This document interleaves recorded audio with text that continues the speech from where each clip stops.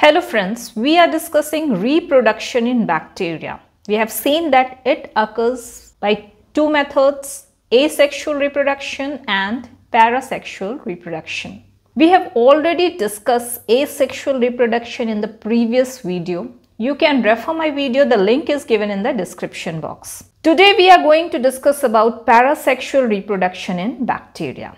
Many places this parasexual reproduction is mentioned as sexual reproduction. This we discussed in the last video also. But actually it is not sexual reproduction.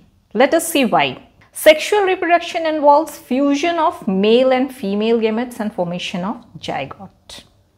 But this type of process is absent in bacteria. Still, genetic recombination is present, which is responsible for genetic diversity and genetic drift in bacterial species. So how this genetic recombination occurs? Genetic recombination is possible by transfer of some genes from one bacterium to another.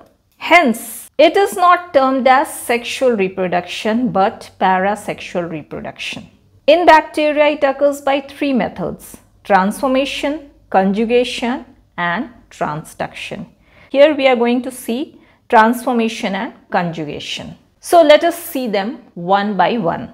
First is transformation. This involves transformation of one kind of bacteria into another by taking up foreign DNA from its surroundings.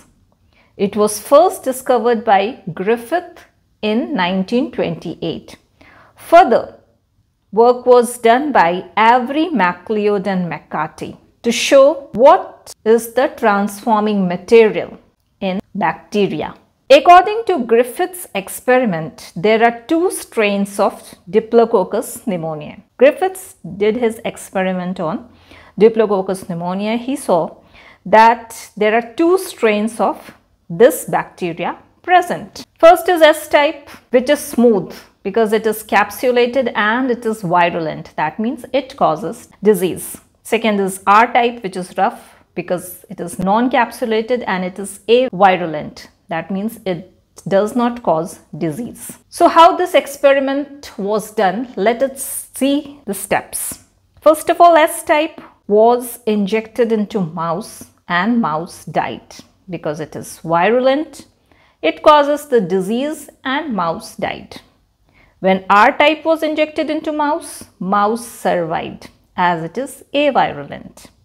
Heat killed S type injected into mouse, mouse survived because the virulent bacteria is heat killed. So no disease is caused and hence mouse survived. But when heat killed S type was mixed with alive R type and injected into the mouse, mouse died. That means disease has occurred.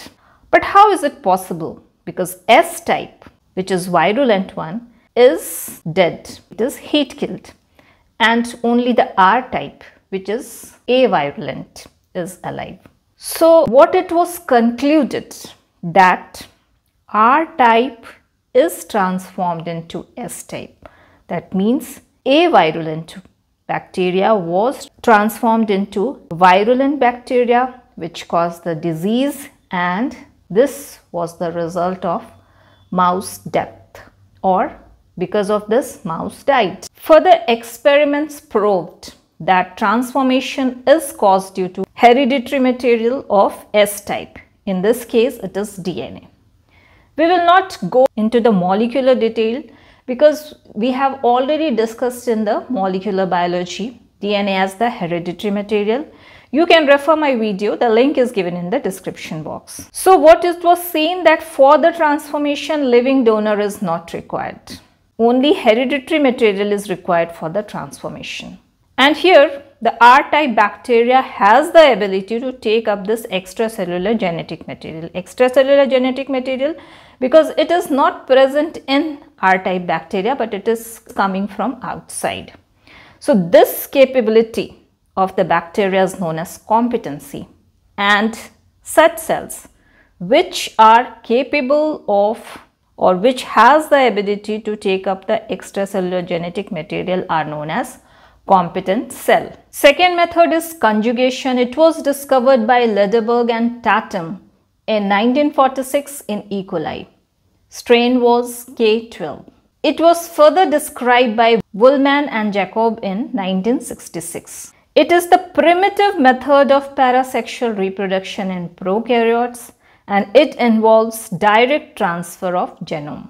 Conjugation is shown by dimorphic bacteria, means bacteria in which two types of bacterial cells are present. Male, which is also known as F plus or donor cell because F plasmid is present, and female, also known as F minus or recipient cell as F plasmid is absent. Male or donor cell possesses genes for producing sex pili and other characteristics required for gene transfer in its plasmid. Hence, 1 to 4 sex pili are present on the surface. These sex pili are protoplasmic outgrowths or filamentous protrusions. In the female or recipient cell, sex pili or fertility factors are absent as F plasmid is absent. Now let us see this process or the steps that are involved in this conjugation process. When the donor and recipient, two types of cells, come close to each other, pilus attach and pull recipient bacteria close to the donor. Then pilus establishes a conjugation tube or protoplasmic bridge with the female cell. Replication of donor cell plasmid occurs. How this occurs? One strand of plasmid is transferred to the recipient through the conjugation tube. Recipient synthesizes the complementary strand of single-stranded plasmid received from the donor cell. Once completed, recipient cell also becomes donor cell or F plus cell. If the F plasmid of the donor cell is integrated in the cell's chromosome, then a part of chromosomal DNA can also get transferred with F plasmid. So if F plasmid is integrated in the chromosomal DNA, then during the transfer of this F plasmid, some of the genes present in the chromosomal DNA also get transferred. Hence, conjugation is the means of producing new genetic combination, or we can say that it is the means of recombination. Now let us understand this conjugation with the help of diagram. This is donor male or F plus cell, and this is recipient female or F minus cell. So the donor cell has chromosomal DNA, F plasmid and sex pilus, and the recipient cell has only chromosomal DNA, F plasmid is absent. When these two cells come closer, then the pilus of the donor cell attaches with recipient cell and pulls it closer. After that, protoplasmic bridge or conjugation tube is established. Then one strand of this double-stranded F plasmid is transferred from the donor to the recipient cell. This recipient cell now synthesizes the complementary strand of this single strand which is transferred. And once this strand is transferred, this donor cell also has single strand of the F plasmid. Hence, it also synthesizes the complementary strand. So now both the cell has double-stranded F plasmid. This is the original donor or F plus cell, and after the conjugation, this recipient also becomes new donor cell or F plus cell or male cell. This is all for today's video. In the next video, we will discuss about transduction. So stay tuned. If you like this video, please hit the like button, share it and subscribe my channel. Thank you.